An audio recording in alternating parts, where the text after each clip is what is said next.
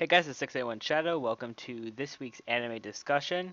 This week I'm going to be discussing Monaka, the truth finally exposed, because in episode 38 of Dragon Ball Super, and by the way, if you have not seen the episode of Dragon Ball Super, episode 38, there will be spoilers in this video for that episode. So if you have not seen the episode, just go out of the video because if you don't want to be spoiled. But if you want to be spoiled, or if you've seen the episode already, just keep listening. So, so the truth of Monaka has been revealed. So it's revealed in a conversation between Beerus and Whis. So Piccolo and I mean not Piccolo. Piccolo overheard the conversation, but Goku and Vegeta did not. So they do not know that Monaka is a total amateur. And the exact quote from Whis, which I have open on my internet browser, Whis says to Beerus, "Could it be in order to motivate Goku-san and Vegeta-san, Beerus-sama lied and brought a total amateur?"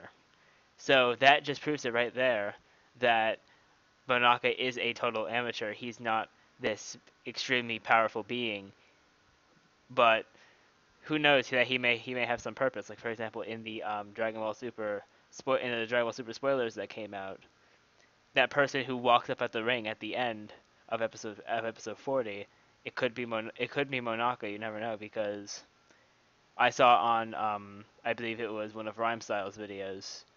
Rhyme Style is another is a Dragon Ball an anime account, and he actually puts out really good content and stuff, and you guys definitely go check him out. But basically, his video he said because Monaka's name is a pun on a food, that Monaka's planet may be filled with sweets, and that's more of like Champa's um, select food. Champa is more for the sweets, and Beerus is more like savory foods like sushi, ramen, stuff like that. So what Monaka may do, Monaka may offer up his planet. That's what Rhymestyle said in his video, that Monaka may offer up his planet, which I think that's a decent theory, that Monaka may go on and offer his planet to Champa, so that Champa doesn't exactly kill. So that Champa still gets what he wants, but it's not Earth. So Beerus gets to keep Earth because he likes the savory foods that Earth provides better. But what I but I think what's gonna happen with Monaka, they're either going to completely just not use him for anything else. He may just like disappear off, like kind of like a launch in Dragon Ball, and maybe come up a few times in the future, like launch. Or Monaka may just become an important character. Like he may give his planet up to Champa, and that may go to Universe 6, and then we have like a whole arc of like what is I'm hoping that we have a whole arc, either a few episodes or a whole arc dedicated to Vegeta going with Kabe to Planet Sadal and meeting the King of Planet Sadal. That would be something I would really like. So it's pretty interesting. The theory that Monaka I actually agree with the theory that Monaka would be a total weakling, and it's pretty cool to see that that theory is actually true. So whoever came up with that theory, whoever the first person is, I don't know, but because all these people claiming it's like, oh yeah, I was the first one who made this theory, even though it's like 10 people who said that.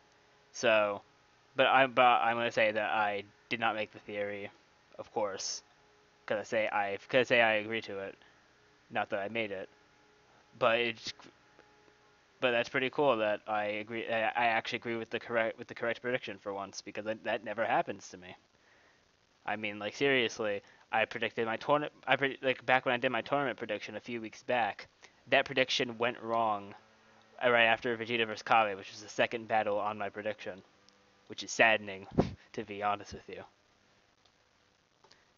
But anyway, there isn't really much to say about Monaka other than predictions. Like I said, I went over the rhyme style prediction, my predictions, but let me know in the comments section your thoughts about Monaka's truth, and what are your predictions for Monaka's role in the rest of Dragon Ball Super? And anyways, that's going to be it for this anime discussion. I know it's a bit shorter, but there's not really that much to say. Thank you all for watching. Remember to rate, comment, subscribe, and share. Definitely comment your thoughts about Monaka, maybe any theories about him or anything like that. And I know I'm hyped for the upcoming episodes because even though we got those spoilers, it didn't really say much.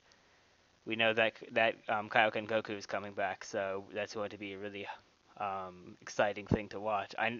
It's going to go from heartbreaking to exciting because watching Vegeta just get pummeled, because as you can see from my channel, Vegeta is my favorite Dragon Ball character, and to just see him get destroyed in that episode by Hit, it was sad. It was like bittersweet because it was saddening that because Vegeta's my favorite character, but also it was sweet because A, we get to see what Hit can do, which is a lot apparently, and B, because his showing of that power and how he's all mysterious and such, that makes him my favorite character from Universe 6 with Kabe at a close second.